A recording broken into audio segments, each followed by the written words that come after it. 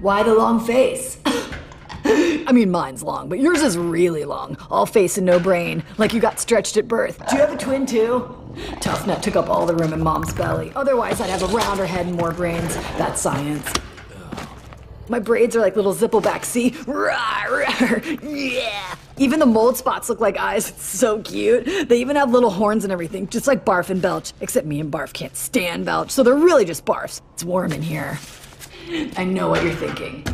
You've never had a prisoner this hot. All the boys love me, except Aaron, who totally lost his chance. That ship has sailed, boy, sorry. And Hiccup is practically married to that roundhead Astrid. But Snotlout and Fishlegs, they're basically my harem. I just can't choose, you know? Snotlout's a beefcake, but almost too pretty, you know? Sometimes I think he's more in love with himself than me. There's only room for one beauty in this relationship. Fish legs would keep me alive longer if I had to eat one of them, stranded on some glacier somewhere, but he never shuts up about dragons. Don't you hate when people never stop talking? Yes, Blah, blah, blah. It's so boring. Can't we just feed her to your dragons? Hey, what do you have to eat around here? I'm allergic to fish, you should know that. That's all they have at that stupid new island. Do you have any clams? They're like little mouths with slimy food inside that's already chewed like the way Mom used to do it. Enough!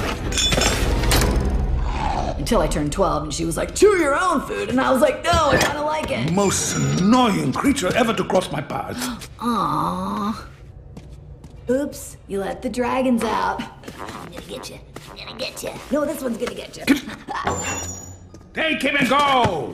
Please, I beg you! The death grippers will have to forego dinner. Ew, you feed your dragons...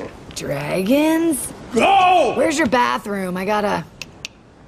Okay, gods. No wonder you have gray hair. Stress is not good for you.